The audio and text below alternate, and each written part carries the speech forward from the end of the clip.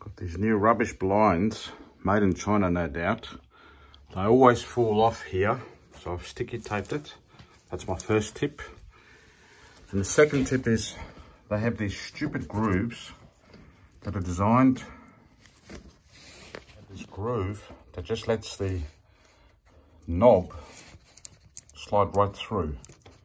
They're designed for failure. They're supposed to rest in there, but they just pop out.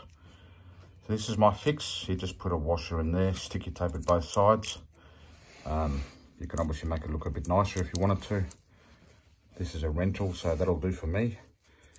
And then the knob can rest in the metal. And the last fix is when the blind unravels and just goes all the way to the ground, we need something to stop it. And we need to put something metal, preferably, in the cord. So when the cord rolls up to the top, it hits the top and stops. So I've used a Dynabolt, and a Dynabolt is made to expand. You can buy them at the hardware shop. They're very cheap. You just need the outer casing, and it splits open, so it's easy to attach.